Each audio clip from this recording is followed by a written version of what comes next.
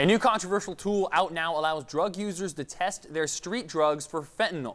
Fentanyl test strips were originally developed as urine tests, but they've proven effective when mixed with water and a drug residue. A Brown and University of Johns Hopkins study suggests the strips can be effective in preventing overdoses, but others are concerned at the potential negative consequences.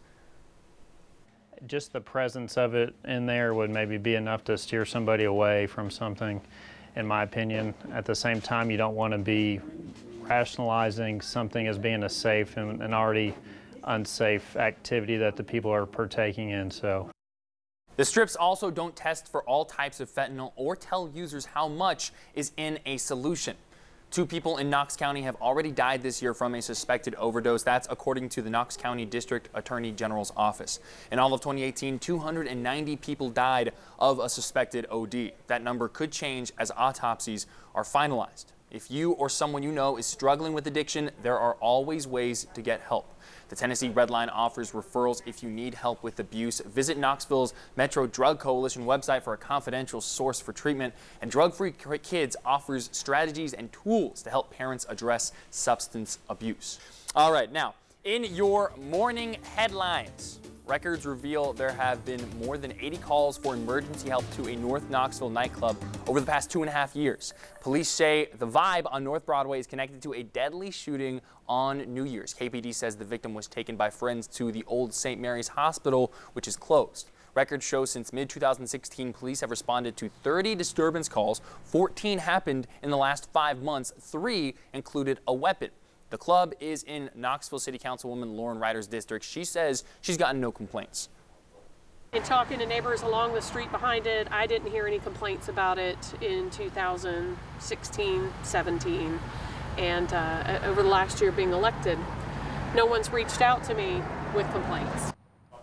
We reached out to the club's owner, but have not heard back. We also requested the calls for service to other area bars, Ebony Lounge in East Knoxville, Southbound in downtown, and Cotton Eye Joe in West Knoxville. All had more than 100 calls for service in recent years, which is more than the vibe. Newport's second black mayor is now in office, and it is an historic moment for the 93% white town.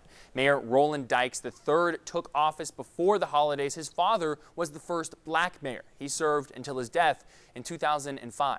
In 2002, the Klan protested his father with a rally and burned a cross in the family's front yard. There are always going to be people who, for whatever reason, do not like black folks for whatever. I don't understand it, but there are those folks out there, and I'm sure we have some in Newport. Mayor Dykes says there are always more good people than bad. He's received many notes congratulating him. Today, Knox County schools are addressing school bus safety. School security and local law enforcement are teaming up for a press conference. Leaders will focus on overall school bus safety as well as drivers repeatedly ignoring school bus stop signs. It's happening this morning at 10 a.m. Knox County students return to class next week. Knoxville Area Transit and Visit Knoxville are now encouraging you to use the trolley system. They recently took pictures with the Ice Bears and Knoxville Symphony Orchestra crossing a street in front of the trolley. Looks like Abbey Road right there. The graphic is now on the bus stop shelter on Howard Baker Avenue. Kat says they want people to use the trolley to get to events near downtown. We did it to hopefully get people to understand that they can use the trolley to get to all the events that are happening at the Civic Coliseum. The Knoxville Ice Bears play there a lot. There's a bunch of concerts, the Symphony Orchestra, and the trolley drops off right in front. Kat plans to add another graphic on Hill Avenue across from the Women's Basketball Hall of Fame. You are watching Fox 43 News this morning. When we come back, the Lady Vols started off conference play with a win on the road against Auburn. Next up, the men's team. We hop in the sports time machine to show you why nothing is guaranteed in the SEC. And here's a look over East Tennessee on your Friday morning. The time is 7, wait for it, 21. Very nice. We will be right back. All right, let me go ahead and put on my sports hat really quick. Let's hop in the sports time machine. 2017, the Vols were 9-2 with an upset over number 18 Purdue and nearly beating 2 top 10 teams in Villanova and UNC.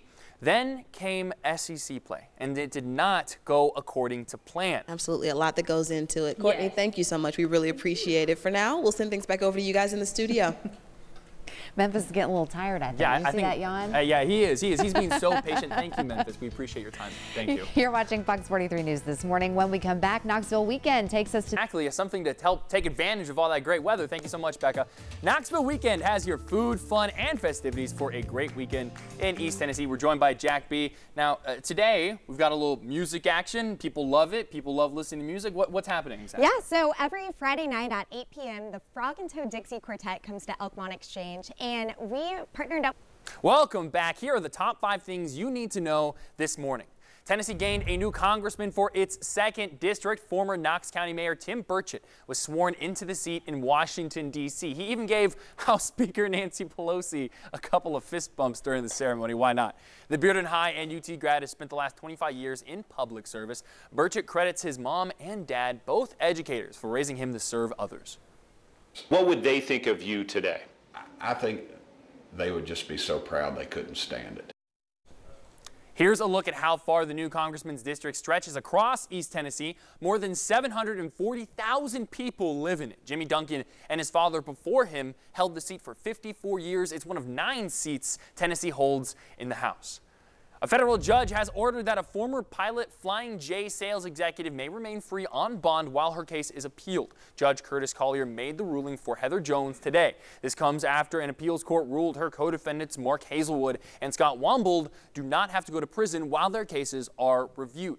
Last year, a jury convicted Jones, Hazelwood, and Wombold of taking part in a scheme to cheat some Pilot fuel customers of promised rebates. During the trial, the judge agreed to let the prosecution play secret recordings on which Hazelwood, the former Pilot president, made racist remarks.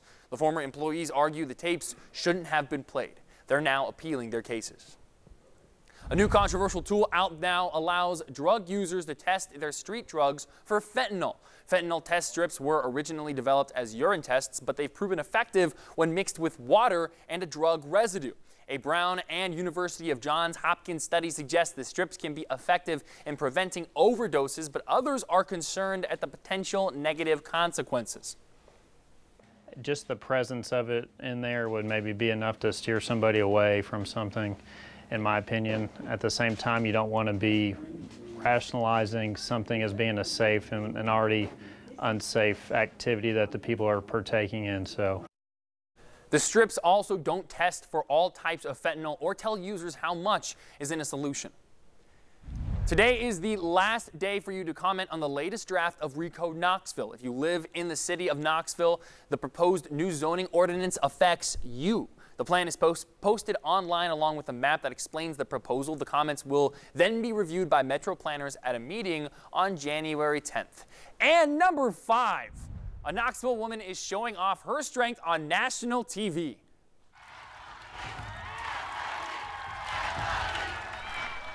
All right, Emily Anzulis is part of Powell, competed on the show Titan Games on NBC. Anzulis beat both her opponents. She won the Herculean pole and the Mount Olympus rounds. That sounds terrifying. That made her the first female Titan champion on this show. We spoke with her last month. She worked on speed, agility, and jumping to prepare for the show. You can watch her compete on the Titan Games Thursday nights at 8 o'clock. How do you think you could be able to do? Gosh. Lewis, I feel like I look at her and I'm like, man, I need to go to the gym. Well, sometimes I can't. Work on lifting some of those weights. Leslie, I think Leslie, who works here, I mean, she would. She could probably hold up. She's pretty impressive. Yeah. I've got to say. We'll just stick to our day jobs, right? Yeah, exactly. Sports, weather, Speaking of anchoring. weather. There we go. Yeah. Speaking of weather, we are watching an area of low pressure that's bringing in rain showers, and so I know if you're gonna be heading out this morning, I hate to break. It's Friday, so let's go out to the movies. Let's go out to the movies and see if Josh likes anything. I was going to sing it if you didn't, Ed. Thank you so much.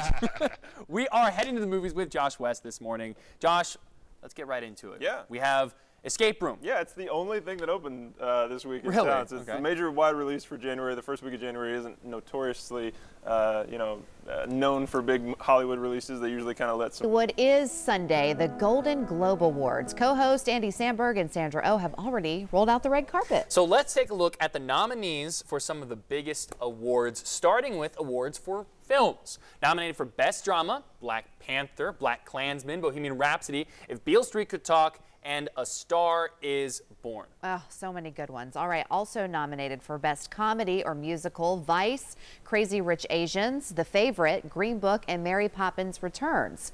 Vice leads all films with the most nominations. All right, let's go ahead and go to nominated for Best Animated Films, Incredibles 2, fantastic. I Love Dogs, that was great.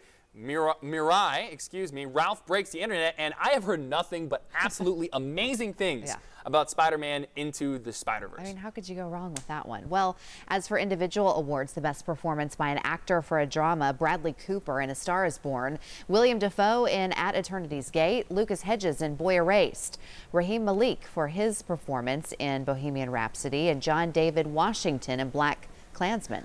When Bradley Cooper's singing in A Star Is Born, I was just, maybe it's down to the I haven't seen it, but it looks so good. I hear it's great. My sister absolutely loves it. And finally, the actress nominated for their 2 minutes, It Fell from the Tree. No broken bones or anything. The Puma's fine. Aww. The Puma is just fine, but geez. Poor guy. That's It looks like someone put a mattress out. So oh my gosh. Landing, wow. but he's okay. He's okay. Happy Friday, everyone. We'll leave you on that note. See you guys later. Have a good weekend.